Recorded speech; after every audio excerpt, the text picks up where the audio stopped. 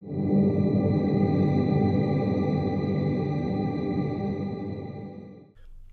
on, we will now talk about administrative access, where I'm going to tell you a little bit about the different methods available for FortiGate or just FortiOS administration.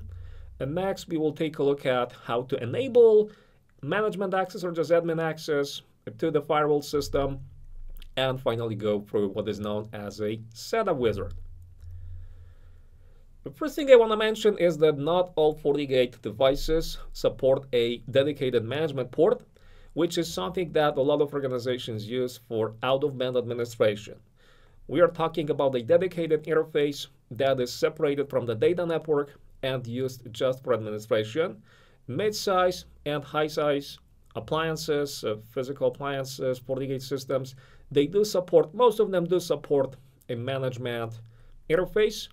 But for the desktop versions, smaller FortiGate platforms, you will not find a management interface, but it doesn't mean that you will not be able to do out-of-band management, because you can designate pretty much any unused interface for management. Just choose any of the data ports that you don't connect to the data network. You can make it a management port simply by configuring it to accept incoming administrative connections. We will see how to do this in our network as well. We have a couple different methods of how we can manage FortiGate devices. One is to use the command line. A command line is what we already saw how to use in the previous session. One additional thing I want to mention is that a CLI is something that you will generally use the first time when you initialize the system, when you perform an initial firewall setup, just to give it an IP address, so you can connect for administration using the GUI, or so you could then perform what is known as the registration with a FortiManager, another administration method. But there are going to be also occasions where you will still want to use CLI even if you have GUI access, which is going to be cases when you want to do some troubleshooting, a basic verification, you want to do it quick. A command line is going to be a good place to look at when you run into a situation like that. Plus, there will be some really tiny features that you will not be able to run using the GUI. So CLI is something that you will also have to use for those very little features that you will not be able to configure from the GUI. Okay, GUI is gonna be our primary method for configuring FortiGate systems. We will use a web interface. We can use what is known as local administration, which is when you connect to the firewall directly from the management station. Like in my case, it's going to be Windows PC that I will use to connect port 3. So port 3 is going to make my management interface. In this case, I will use it for administration. And this is going to be a direct connection. I'm going to open up a browser on Windows PC and connect to the firewall to manage it. Now, as an alternative, and also something that you would normally use in larger networks, like when you have 5+ firewalls, is known as FortiManager, which is a centralized approach to graphical administration. With a FortiManager, the idea is that the actual configuration changes will be sent and enforced by a dedicated appliance, FortiManager. FortiManager is what is going to enforce our configuration on the different firewall systems. So we can have multiple FortiGate firewalls all managed from a single place. And what we will do in this case is that we will use our management PC to connect to the FortiManager. So this is going to be a regular web connection to the manager. And the manager is where we will make the changes, change the config, but the actual enforcement is going to be done at the manager level. So it's going to be FortiManager what is going to send configuration changes to individual firewalls. And the last option here that is commonly used by DevOps teams, by programmers, or any type of application scripts is a REST API. So API is what we will use for automated management and administration. This is the REST technology, what the REST API calls, what FortiGate is gonna accept. And we will be able to either read or just modify the configuration, so perform regular CRUD operations. We can also take a look at this under administration guide, system, and then using APIs.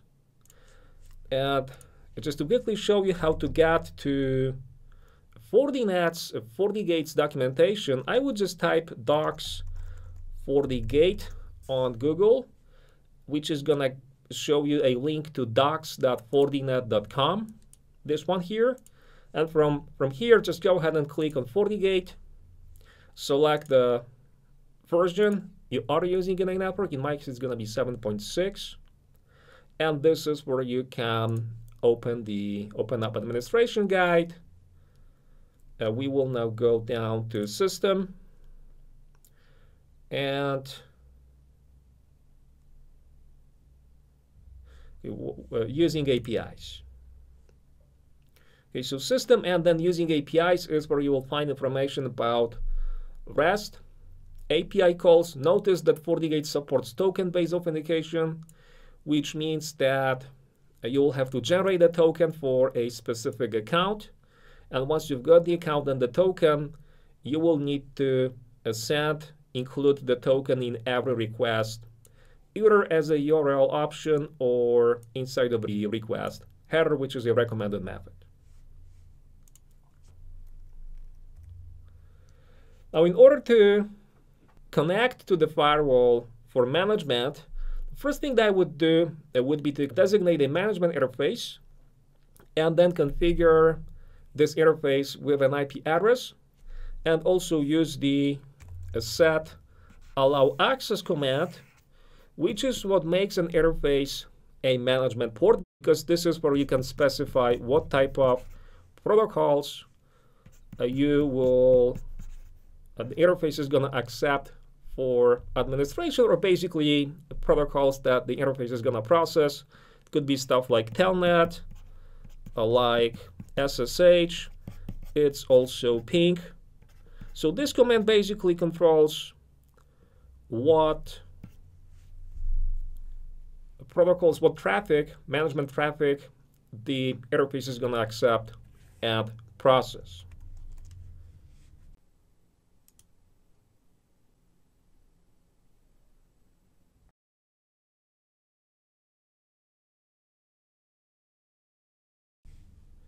Now, in our case, if we take a look at my network here, I want to use port 3 for administration. This interface is to be a part of 172.16.1 network. I want to give it .10. So I will just go to the command line. I will log in. And then I'm going to say config system interface. You can also say show to take a look at the default settings. We see that the interfaces, they don't have any errors here. So I'm going to say go to the right interface, which in my case is, once again, port 3. I will say edit port 3. I'm going to say give it and specify the mode of address configuration, which is going to be static. Then give it an IP address using the CIDR notation, 172.16.1.10/24, no spaces here. And I will say make it a management interface, accept HTTP, HTTPS, and let's also make it pingable, like that. I'm going to quickly say show to verify. You could also say get, and just don't forget to commit, or just kind of like enforce these changes. You can say next or end. I'm going to say end, and you will then say show system interface port 3. These settings are now enforced. They are now in place, which means that I can now go to my Windows PC, which is connected to the same subnet, Gonna open up a browser, connect to 172.16.1.10 using HTTPS. Gonna accept self-signed certificate, accept the warning message, and I'm gonna authenticate as admin with my password that I configured when I connected to the firewall for the first time. Because technically the first time connection password is empty, so you can authenticate as admin and you leave a password blank, but the system is gonna automatically ask you what a new password you wanna set for the device. Now also notice that when you connect to the GUI for the first time, this is gonna trigger what is known as the Setup Wizard.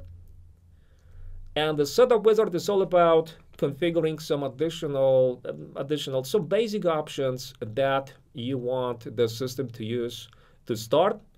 First and foremost, Fortinet wants you to register the device with the FortiCare account, FortiCare, or just FortiCloud account, so the system can download the updates.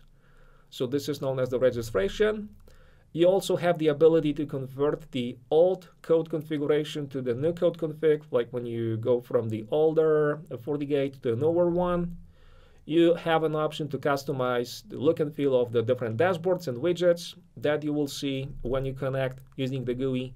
And it is also going to ask you about a new host name and a password for the user, unless you already configured this stuff earlier.